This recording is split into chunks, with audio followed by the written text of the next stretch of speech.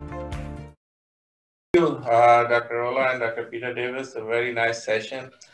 There's a lot of questions. I don't know if we can cover all, but actually, many of those questions directed towards both of you. So whoever chip in and answer. So anyway, we start with the first question. They want to ask about the FiO2 requirement at the chest compression. They want to know if during the chest compression, if they use less than 100% oxygen, is there any bad outcome? Is there any study about that? And what is your expert opinion about that? To use less than 100% oxygen during chest compression? Yeah, maybe I could answer that question. Sure. Well, as you know, the guideline, ILCOR guidelines, at least the 2015 guidelines, still recommend to use 100% oxygen during chest compressions. I don't know, maybe Peter Davies knows the 2020 guidelines, but I haven't seen them yet. The reason ILCOR still recommend 100% oxygen for chest compressions is that we don't have any clinical studies. But recently, we and others, so we have carried out studies in newborn piglets with chest compression in newborn piglets. And we've been able to show that outcome is as good with air, starting with air, as with 100% oxygen. We even published a meta-analysis with these animal studies showing that with Schmelzer and co-workers, his group. Still, we need clinical studies, and I guess ILCO will not change the guidelines before we have clinical data. Maybe Peter could comment on that. It's a very interesting question, isn't it? It's based on emotion and not on science. I was there when we were discussing at ILCOR this what should we use, and we have to admit that we do not know. We're worried about oxygen toxicity, but we're at a point where we're throwing everything at the baby. We're giving the baby chest compressions. We're intubating and ventilating the baby.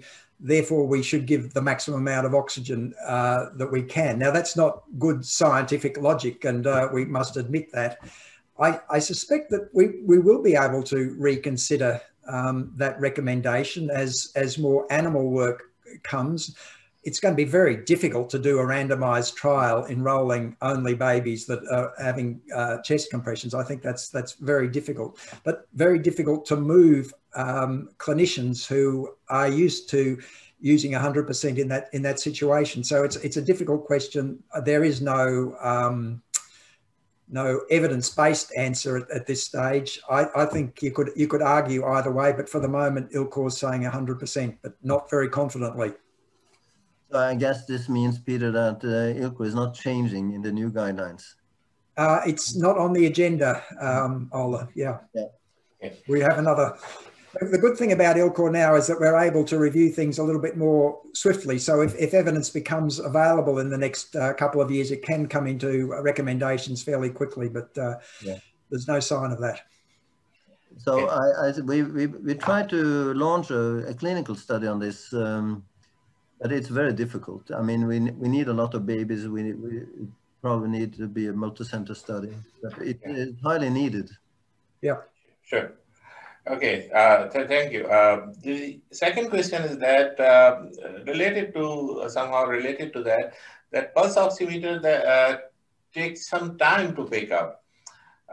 So how we can guide ourselves for target FiO2?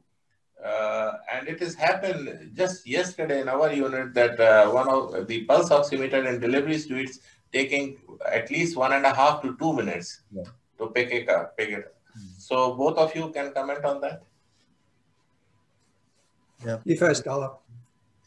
Yeah, I mean, we know that, and then that's one of the drawbacks with the pulse oximeter. That it takes 90 seconds, sometimes up to 2 minutes, before we get a good signal. But for the saturation, we don't have anything better, I think. Okay. But for the heart rate, as I showed, I mean, ECG is probably faster. We know it's faster, but also ECG has its drawbacks. So, Dr. Peter, I will add for you, is there any consideration of using near-infrared spectroscopy in the delivery room? We are not doing that, Junaid, but and I think my personal belief is that we probably need less technology rather than more in that first couple of minutes.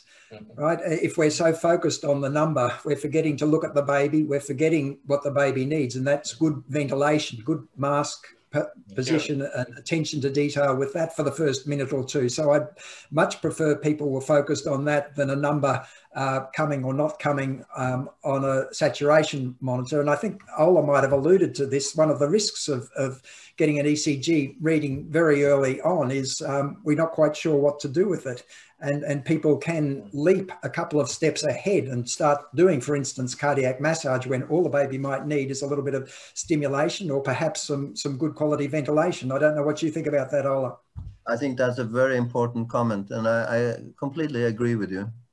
Absolutely. Okay, so next is about steroids. So Dr. Davies, what is your criteria for steroid for late preterm deliveries? So for example, like 36-weeker who requires some oxygenation for a prolonged period of time. So what do you think about that? We're not big fans of using steroids at all. We really make the baby earn their steroids. So we would use them for hardly ever beyond the extremely preterm range. We use it for babies who are stuck on the ventilator and who have got quite reasonable oxygen requirements. So that's our particular approach. We would very rarely use steroids in the more mature baby. And related to the same question, do you have a practice of administering steroids for extubation, like a pre-extubation steroid or DART therapy? Yeah.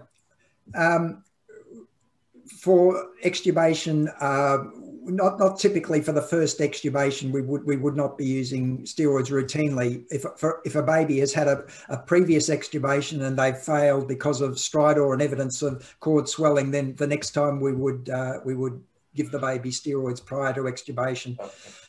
For some babies who are stuck on the ventilator, yes, we would give steroids in an effort to wean and extubate them. So yes, that's a different question.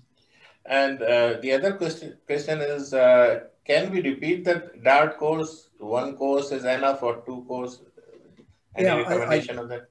I rushed through that slide, but part of the DART protocol was if at the end of the 10 days of therapy, the clinician wanted to give another 10 days, that was fine. So I think about a quarter of the babies in the DART trial got a second round of 10 days of steroids. So we would use that in practice as well now, that if the baby is rebounding at the end of the 10 days, going back into more oxygen or threatening to go back onto the ventilator, we would restart the steroids and wean them down again. You mentioned about budesonide nebulization. So is there any recommendation in the post-extubation, after extubation of those babies? I'm not aware of any studies of that. So we don't use it, and I wouldn't be recommending it. Okay. Dr. Ola, the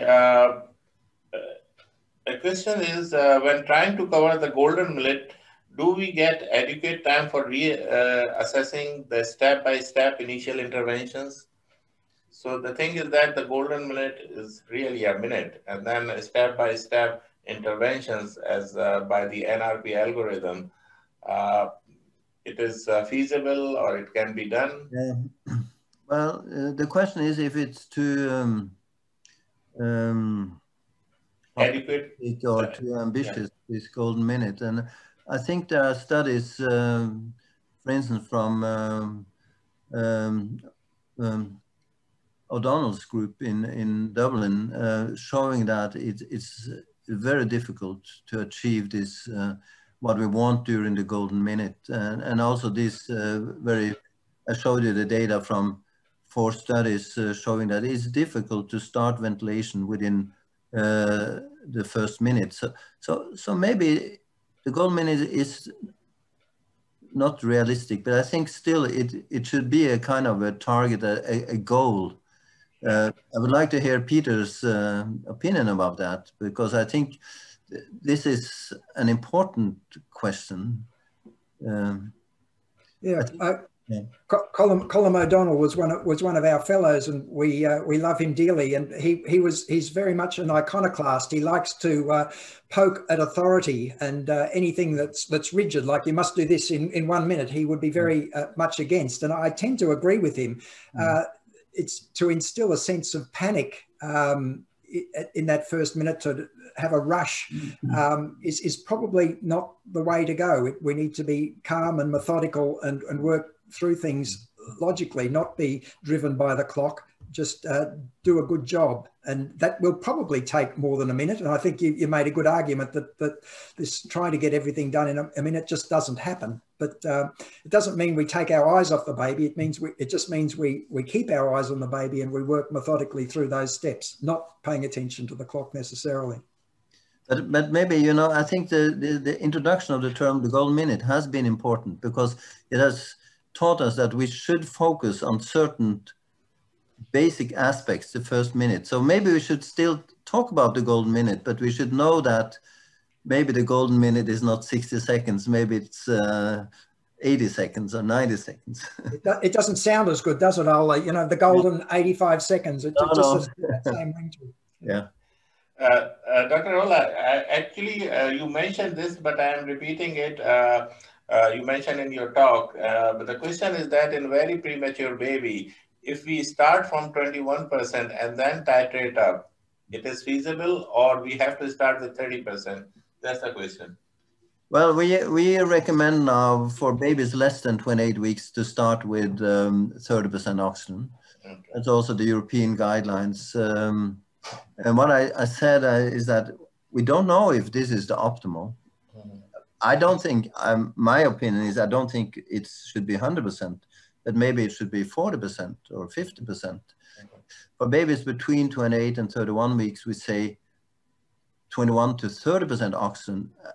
And if you ask my personal opinion, I would rather start with 30% than air, I think, for also these babies. But we don't have, in my opinion, we don't have data to really say what is the better. Okay, we have a lot of questions because of the timing. Our colleagues in the USA is waiting for the second session. They are going to be with us. But my last question to Dr. Peter Davies is my question. So when the PLUS trial will come out, or get some idea? What is the timeline? We're about 2 years into a 4-year recruitment, Junaid, so we've still got a lot of work to do, but the babies are coming in. But this is a large trial, and large trials take time to complete. But hopefully I'll be able to share this with you in maybe 3 years' time. Okay. Okay, so thank you once again, both of you. Very nice session, and I hope all the participants enjoyed it. Thank you, Dr. Ola. Thank you, Dr. Peter Davies. And inshallah, we'll see you, meet you personally, not virtually. I hope so. Thank you. Thank you so much for inviting me. Junaid.